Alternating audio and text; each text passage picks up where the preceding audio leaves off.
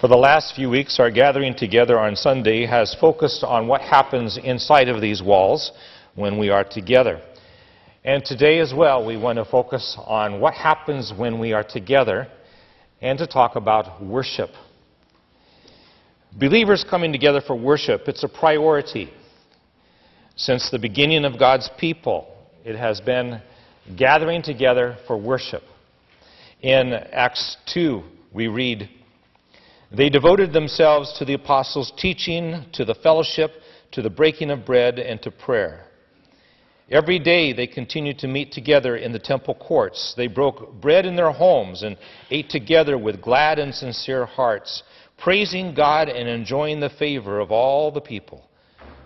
In the breaking of bread, the praising of God, the fellowship that they enjoyed together, all those were part of the worship of God. But what is worship? What makes a worship service? Do you think of maybe robed priests and incense and candles and color and ceremony? Or maybe worship, you think of a quiet chapel and a time of prayer, meditation. Or maybe you think of, even as we are having some today, preaching and communion and singing and praising and meditating and choirs. Can worship be with a loud band and shouts and clapping and lights and hand-waving?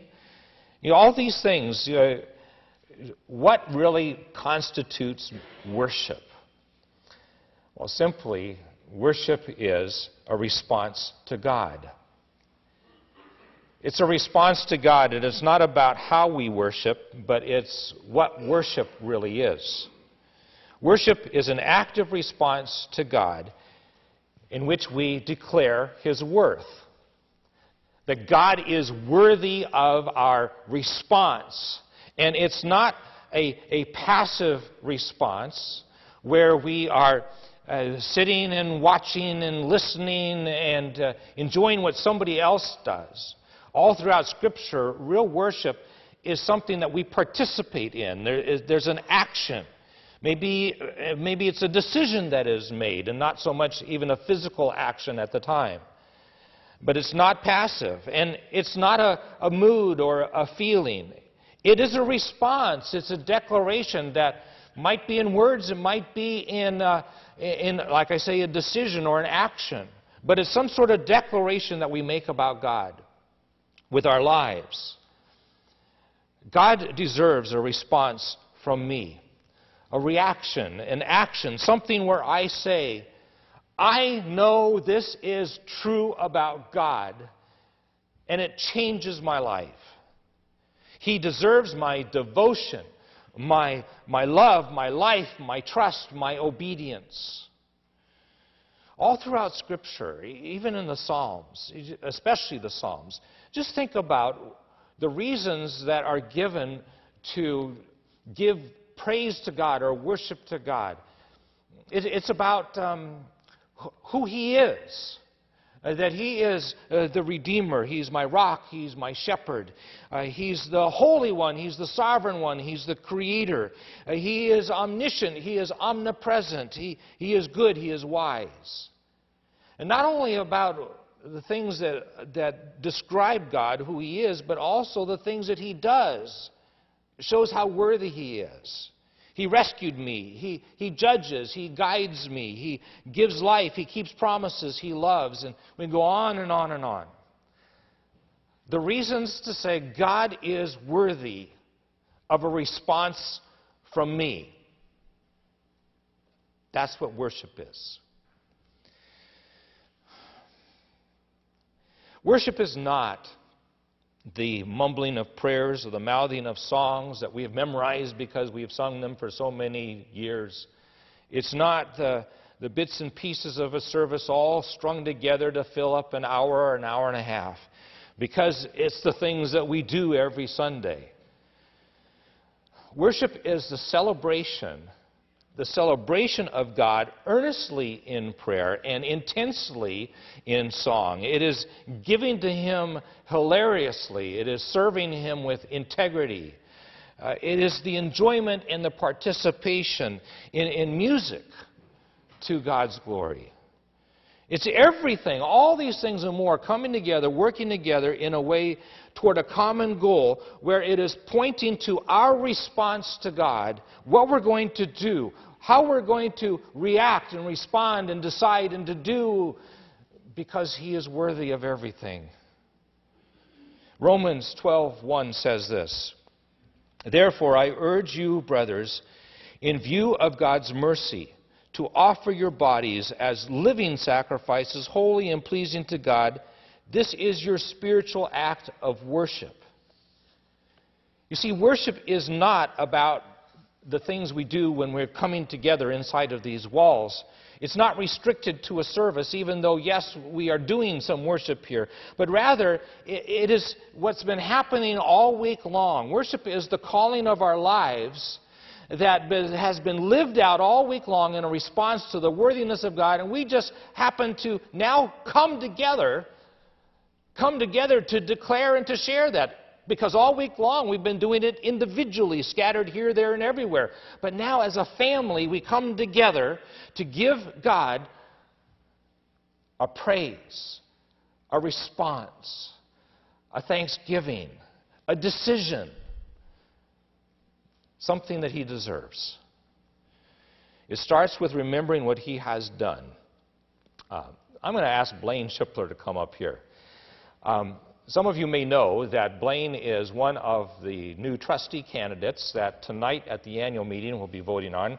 Bruce Keister was also going to be up here today. He's a trustee candidate as well. But he's got bronchitis, so he's not going to be speaking today. And what I want to do is I want to remember the mercy and the grace of God. I want Blaine to kind of draw our own thoughts to it personally by sharing personally how God brought him to faith. Okay, Blaine? Thank you, Phil. Good morning, everybody. As long as I can remember, I've had a relationship with the Lord. I grew up in the church, deep abiding faith in Him, and got baptized in my childhood church at the age of 8 when I truly understood the significance and importance of it. And I continued to walk with the Lord, although at a very comfortable distance for me throughout my teens and college years. And then my senior year in college, God grabbed a hold of me. One night, Sunday night, I was watching Bishop Long on Channel 20, back when there were about 10 channels in the world. And he was preaching from Ezekiel on dry bones. And I said, God, you must be talking about me here, because I know you, and yet I'm not doing anything with my life. I didn't do anything about it at the time. And then a couple months later, in June of 1986, the most famous and infamous classmate of mine at college, Len Bias, died after a night of bad decisions. And that really brought my mortality home. So a couple months later, when Mike Sprague invited me to a singles event here at church, I was ready, and I went.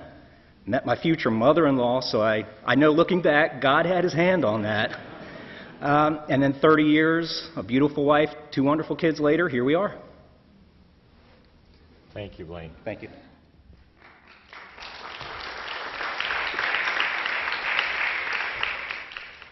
Remembering what God has done and then responding to it. That's worship. The response isn't something that can be contained in a service like we're having right now. It spills out and it flows in from life lived all week long. It's the presence of God in all those private moments throughout the week, but now brought together. It's a woman who is very conscious of the presence of God. In fact, overwhelmed by the presence of God as she's washing the dirty pots. And there's something has spoken to her heart by the Spirit, and she even just, tears start to flow from her eyes, and she says, "Oh God, I'm sorry." It's the husband who's changing dirty diapers, and he smiles and he says, "Oh God, thank you for this child. But I'm not sure I'm ready to be a father. I need your help." That's worship. knowing the very presence of God right there. It can happen alone in the car. It can happen around the campfire where all your thoughts are directed to God. It can be walking in a busy crowd, but you're aware of the presence of God. And more than just aware of the presence of God, you're responding to Him. That's worship. See, the amazing thing is that God is actively seeking true worshipers. He really, really wants us to worship Him. He really does. And it's not a selfish kind of thing. It's a very real and natural thing because we came from Him. We belong to Him. Even more so because of faith in Jesus, we've been bought again and belong to Him. See, worship is about Him, not us. It's about what He gets from us because He's already given us everything. He doesn't need our worship as if He's incomplete without it. But He looks for it. He cares about it. And when we worship, we find ourselves in the center of His desires. Through the prophet Micah, and God told us something about worship.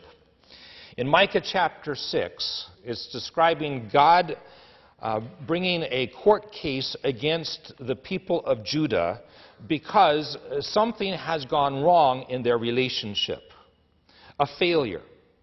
And so it's like a divorce court. The question is, who's at fault here? And God starts off by saying, know this, I am not at fault in this relationship because I want you to remember all that I have done for you. How I have kept every promise, how I have brought you out of Egypt to this land and given you everything that you've needed. Never forget all that I have done for you, God says. So much, in fact, things that you weren't even aware of happening. Remember this. We need to remember this because worship is not about music selection or instruments or lighting effects. Worship is a right relationship. It's a right relationship, and not just with God, but with others. People challenged in Micah's prophecy, the people challenged God's accusation. They defended themselves. They said, no, no, no. Look how faithful we have been in our worship to you. The problem is not on our side. We read here in Micah 6, verse 6, with what shall I come before the Lord then, and bow down before the exalted God? Shall I come before Him with burnt offerings, with calves a year old? Will the Lord be pleased with thousands of rams and 10,000 rivers of olive oil? Shall I offer my firstborn for my transgression, the fruit of my body for the sin of my soul? They're saying, look, we bow low to you. Look at the many gifts that we brought. What do you want? More? Bigger? Look how obedient we are, how reverent, how generous we are. Isn't that enough? And in an exaggeration, they say, so what do you want? Us to sacrifice our firstborn to you? We think that we have done what God expects. Maybe if we're baptized and we join the church, we celebrate communion once a month. We read our Bible when we have an occasion to do it. We give a tithe to God each month. We follow the golden rule and treat others with a measure of kindness. We do at least as well as the guy next door. We sing the right songs in the right way, and we say, see, I worship you. What's the problem here? You say there's a problem in our relationship? I don't get it. I don't see it. See, we believe that when we come together to worship, what God really wants is our consistent things in worship where it's done in the right way and in the right way to bring us together in a worship, and that He is comfortable with these things because we're comfortable with these things. Is an English style of worship better than a Spanish service, better than a Chinese style? Will a Methodist model please God while a Pentecostal style displeases Him? Is the good old way we worshiped when we were kids the only way that makes God happy? We seem to have this sense that if we're happy, then God's happy. Is that true? Or have we misunderstood what pleases God? And thinking, well, what we just need is more of the good old, or for others, oh, the brand new is what we need in our worship. Aren't we really then just concerned about what pleases us and not God? Worship is right relationships. First with God and then with others, because it is about our heart, not the style that we use. All throughout Scripture, and the other prophets as well, God told us what He wants in worship. He said things like, love me with all your heart, soul, mind, and strength. He says, I desire obedience and not sacrifice. He says, I want you to trust me unconditionally. And Micah boiled it down. God spoke through Micah and boiled it down to just 3 things. This is what God said. He has shown you, O mortal, what is good. And what does the Lord require of you? To act justly, to love mercy, and to walk humbly with your God. To act justly. That's relationship, friends. Relationship with other people. To act justly, a mutual respect, doing what is right, meeting the needs of those who are hurting and those who are desperate. It doesn't matter who they are. And then he says, love mercy.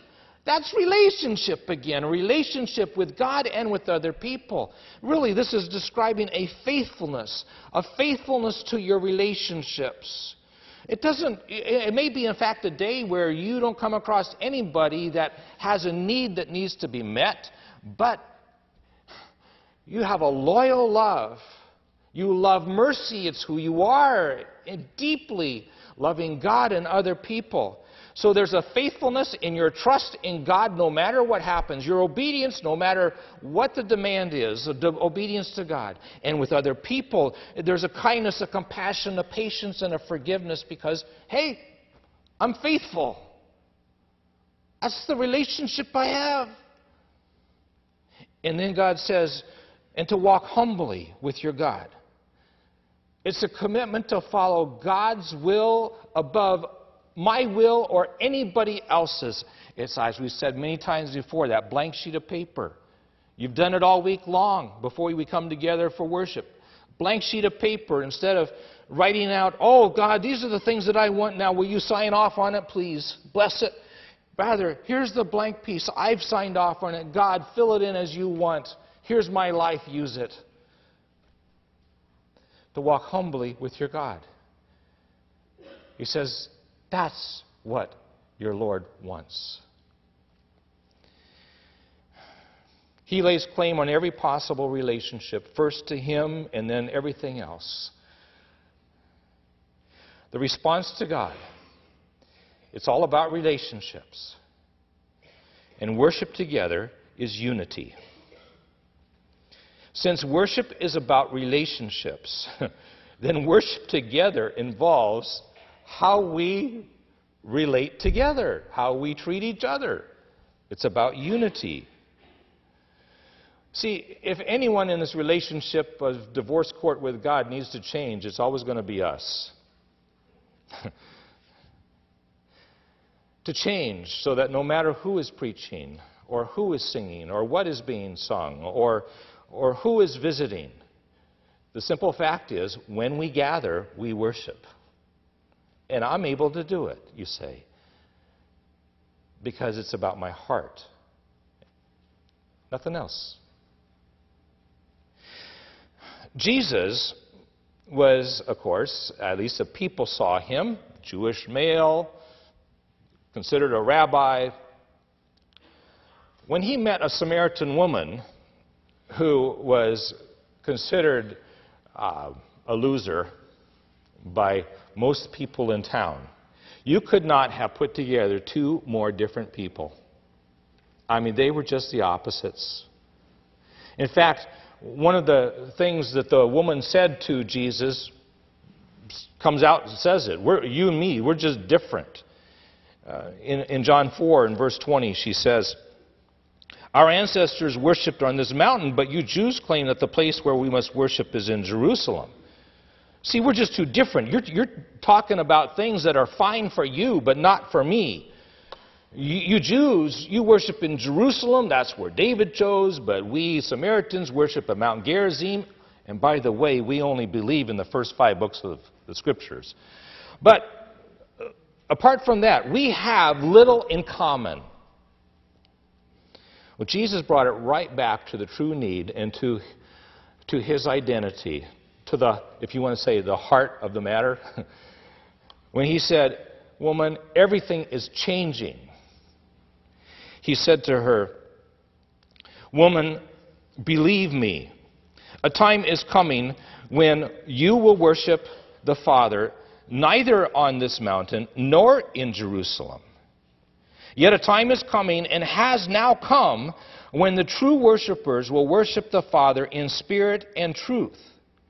For they are the kind of worshipers the Father seeks. God is spirit, and his worshipers must worship in spirit and in truth." The place doesn't matter, you see.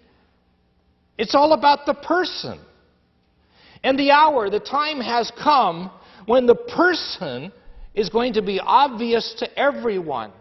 All throughout John's Gospel, the hour spoke of Jesus' death on the cross and his resurrection. The time, he says, has come. It's now here, where you know who the person of worship is, and it's me, the way, the truth, and the life.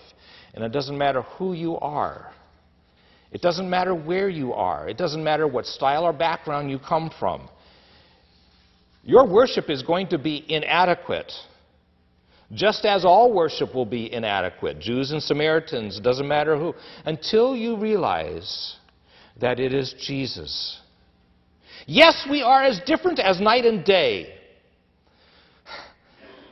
But because of me, Jesus says, everything has changed.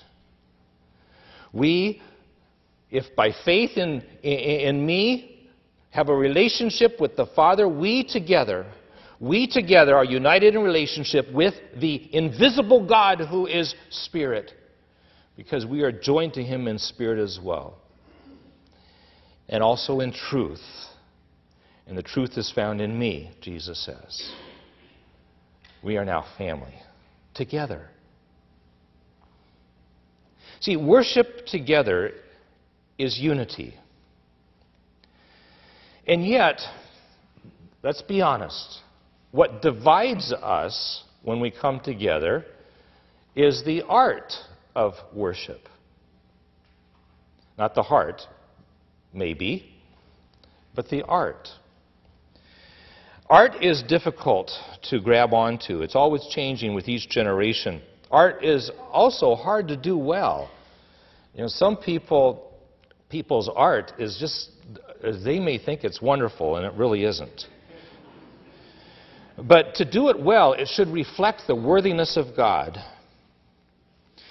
But you see, worship does not depend on the art, does it?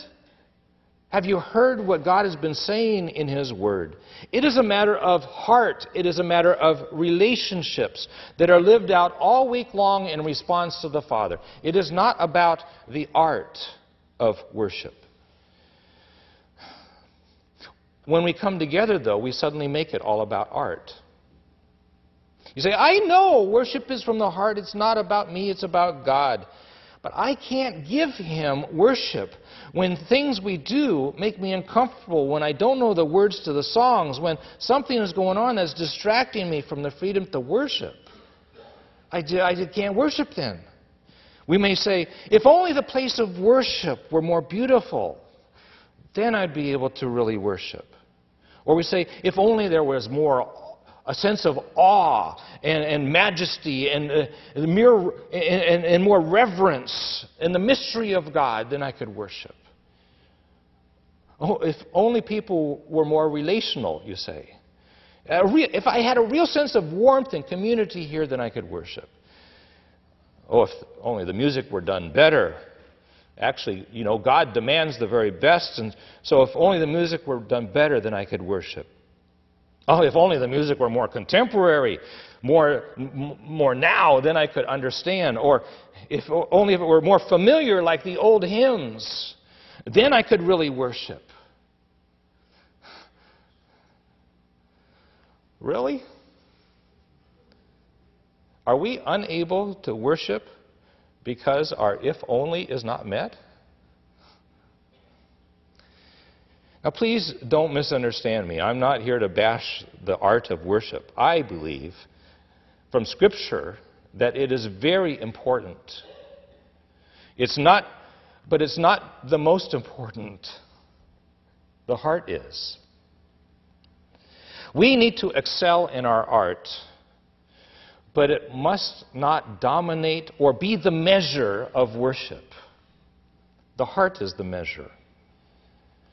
But God deserves our very best, not our leftovers, not a casual response to His worth. Oh, we'll put something together Sunday morning and see what comes out and hope the Holy Spirit shows up. It needs to be our very best, but it must not create a disunity, and the disunity comes not from the art, but in the heart. Art done well can enhance the heart worship. To be able to see and to understand with all the parts of my brain, left, right, front, back, the whole thing, and with all the creative talents that God has given you and to me to reflect His creativity, that should be the beauty and the wonder of worship together, which can't be done individually because I don't have all those creative abilities and you don't either.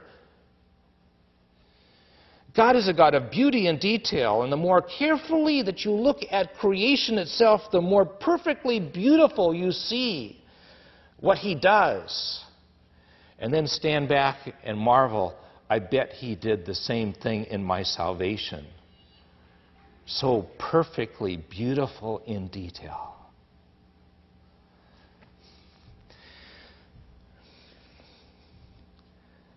I want to give for you an example here. This is one of J.S. Bach's trio sonatas for organ. Musical excellence. One melody in the right hand, another melody in the left hand, a third melody on the pedals.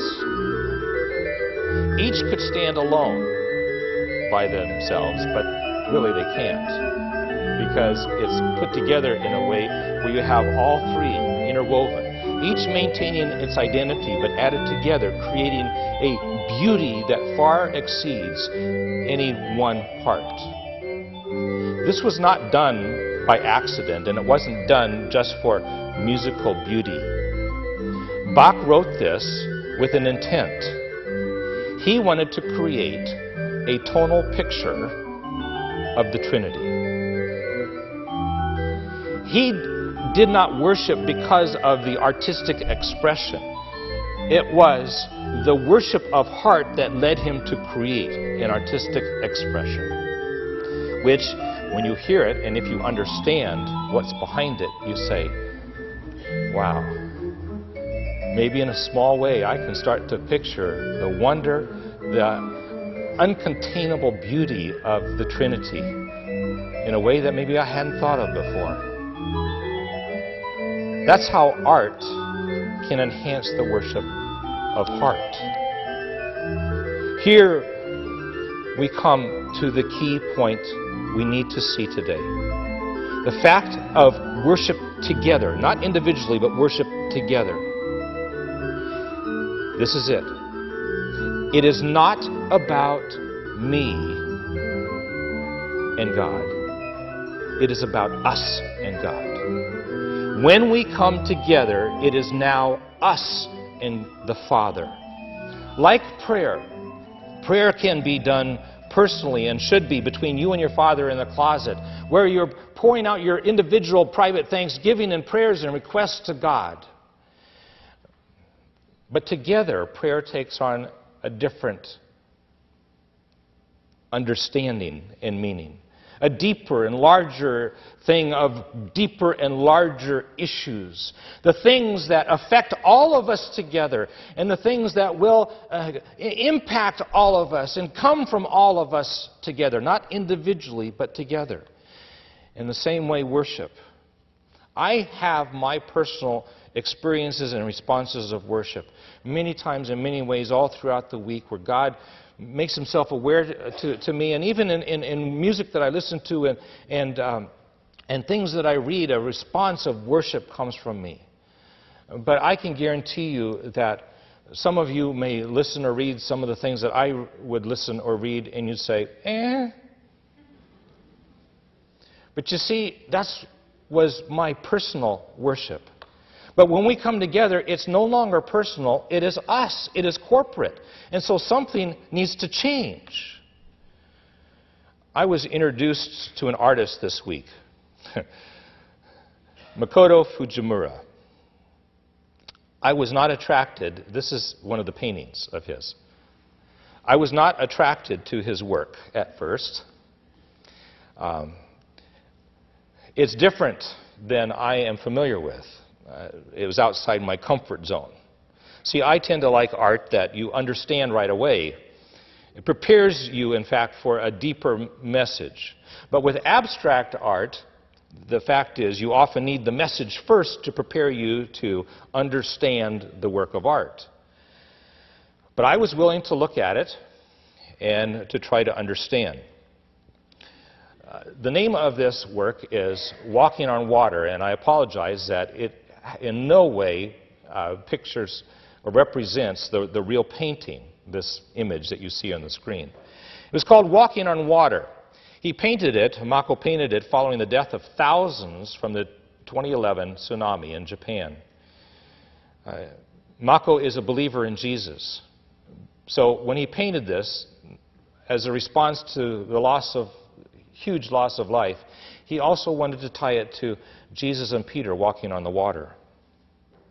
The devastation, the death, the fear that's all around us in this world. But there is one hope, Jesus. And so I said, I want to learn something here. I'm going to look at this painting. I want to see. And as I really stopped to look and to see, the passage of Scripture began to take on a whole new meaning. Because I felt, even as I looked at the painting on the right-hand side, I said, there's something there, but it's darkness, and I don't like that. I don't feel right. And I began to understand the terror, the loneliness of being on that sea and the waves hitting and thinking you were going to die. And then on the horizon you see one spot of light, and it's at the same time that you are drawn to this but also repelled by this otherworldly light. I'm picturing it, I'm feeling it, I'm sensing it now from what the disciples must have had. It's a ghost, and they were terrified even more. But then they realized as it got closer, it was Jesus who got closer, and He is our only hope. And they were drawn to Him at the same time, keeping their distance. I'm saying, wow, I feel it now too. Individually, this is still probably not a painting I would hang on my wall. But together with someone else who shares this with me, I suddenly have a whole new experience of worship and an understanding of this work. Because I chose to look and I wanted to understand, and I expected to learn from my friend. That's how it is when we come together. You say, oh, but they're taking away our music. It's different and I don't like it. And I understand that. But you see, it's not being taken away. It's being added to. Together requires that we all put unity above our personal preferences. Personal preference is not wrong. It is to be cherished. It is the language that God has spoken to your heart that has drawn you to Him over and over many times throughout your life. Let it continue to speak. But it doesn't belong here as the ruling way. It needs to be here as a shared way of enjoyment. It is no longer my personal worship, it is our worship together. It is us showing the beauty together of our differences. You say, I'm not sure I like that, so I'm not going to come to the worship services anymore. Simple question for you. How can you do that and still declare the worthiness of God when the worthiness of God is a response of obedience? And Scripture says, let us consider how we may spur one another on toward love and good deeds, not giving up meeting together, as some are in the habit of doing, but encouraging one another, and all the more as you see the day approaching. Hebrews 10. The worthiness of our God demands a response of commitment to relationships that's shown when we come together in a unity that says, wow, look at all the different ways that worship to God could be expressed from all the different hearts represented here. It's not just my heart, it's ours.